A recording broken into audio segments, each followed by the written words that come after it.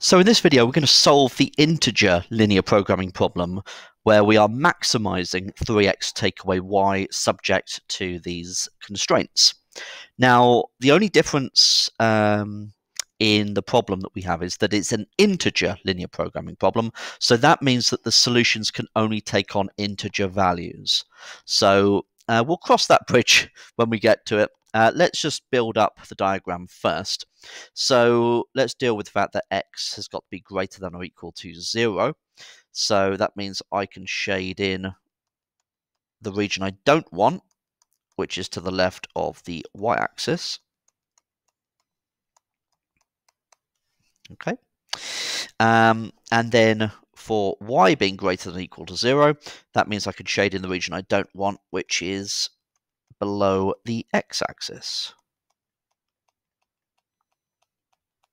Okay, so let's go for the first constraint. So minus 2x plus 3y is less than or equal to 15.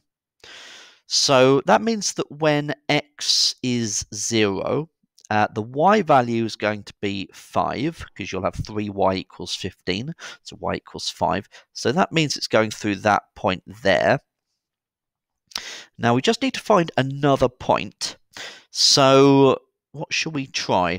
Let's try, because I'm not going to try when y is 0, because that gives me x is minus 7.5, and that's off the grid. So let's choose another value. Let's try x is 10. Let's try that. So if x is 10, then I'm going to have minus 20 plus 3y is equal to 15. So 3y is equal to 35. So y is going to be 35 over 3. So I haven't chosen a particularly good value here, because 35 over 3 is going to be difficult for me to plot. So, these things can happen. So let's try another value, shall we? What would be a better value to try? Well, we could try, because really it would be better if we had something with maybe the y values substituted in instead. So what if we try y is 10? What happens then? What do we get then? So when y is 10, let's just erase what we've got there.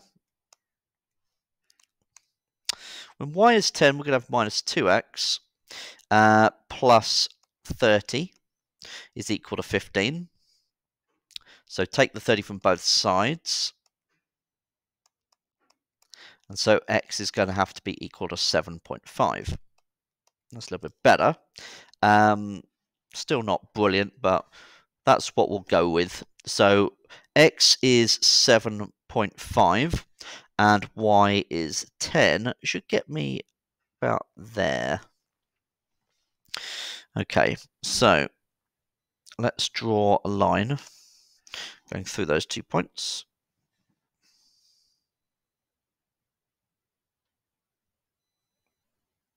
Something like that. Okay, now 0, 0 is not on the line, so I can substitute that in. Is 0 plus 0 less than or equal to 15? Yes, it is. So I want the region below, so I'm going to shade the region above.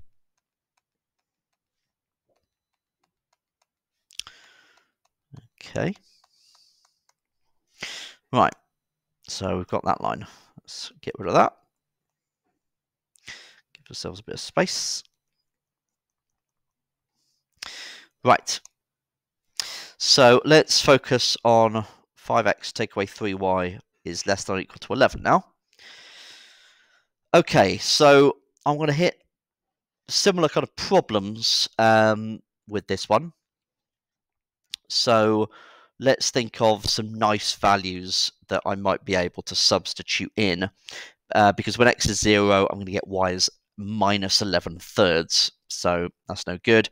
When y is 0, I'm going to get 11 over 5, which I can plot on, I guess. So we could try that one.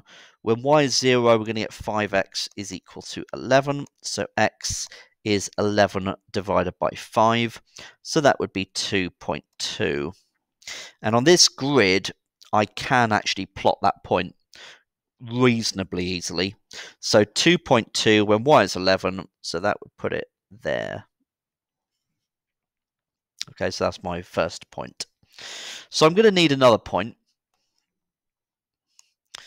So now I've got to have a think about what point I should use. Okay, so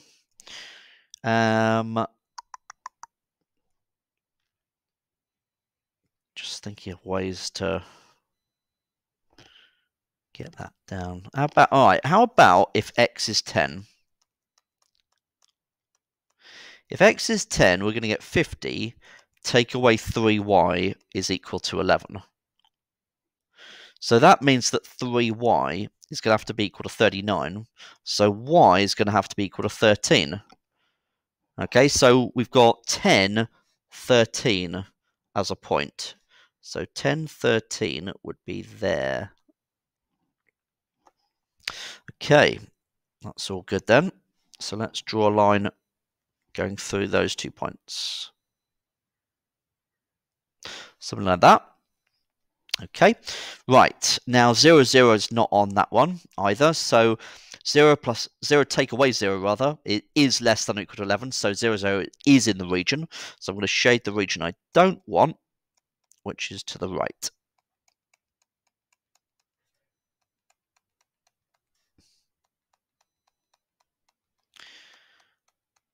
Okay, that's all good.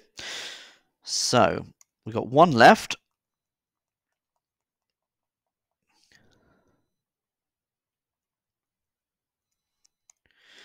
So x plus 2y is greater than or equal to 19. Right, well, when y is 0, x is 19. So it's definitely going through this point down here. And when when x is 0, y will be 19 divided by 2, which is 9.5. So about there.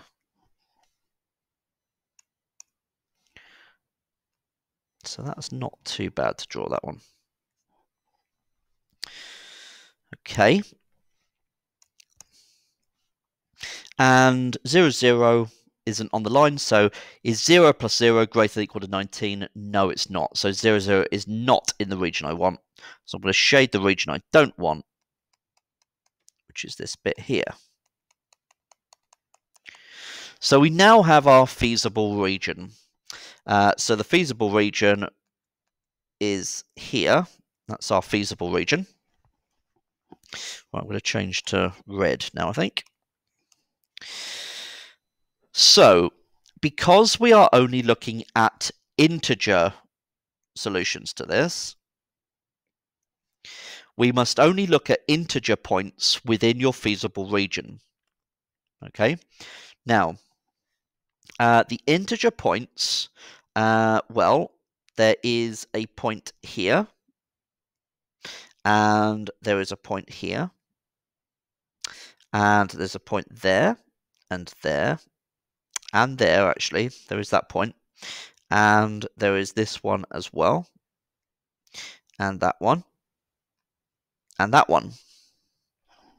So the solution will be any of these red points, okay? So it has to be one of those ones. So for 3x take away y, really I want to try some of these points out. So probably be best if I build up some kind of table where I've got 3x take away y.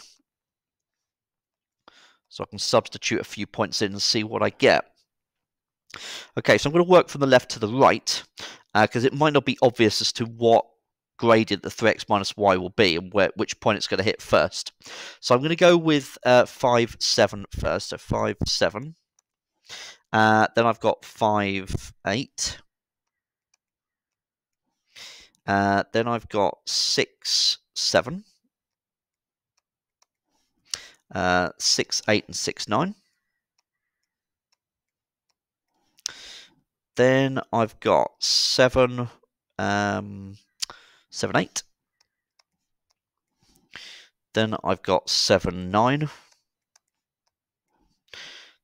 Then finally, I've got that point there, which is 8, 10.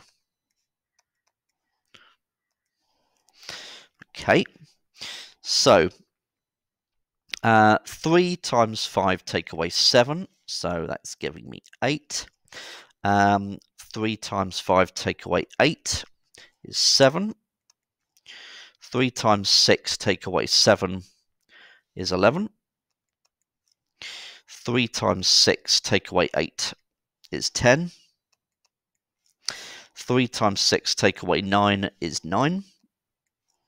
3 times 7 take away 8 is 13. 3 times 7 take away 9 is 12. And 3 times 8 take away 10 is 14. So clearly the maximum point is this one here.